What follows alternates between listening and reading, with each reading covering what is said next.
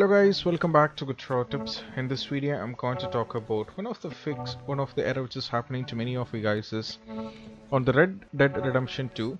Fitgirl Repack is not launching for many of the people and it has been a talk in the Reddit right now. So we're going to talk about some of the possible workarounds you can try out. So one of the possible is when you're having this Fitgirl issue on when you're trying to play the game, all you have to do is you have to do a restart. A sudden restart can sometimes fix the issue up, so just go for a restart, because for some of the users they just mentioned this helped them actually, and it helped them. And also there is one more thing which you have to take care of, which many people was really helpful, was that you have to integrate the GPU and then disable it from the device manager and open the launcher XE and in admin mode while turning off your internet off, and which is working for anyone.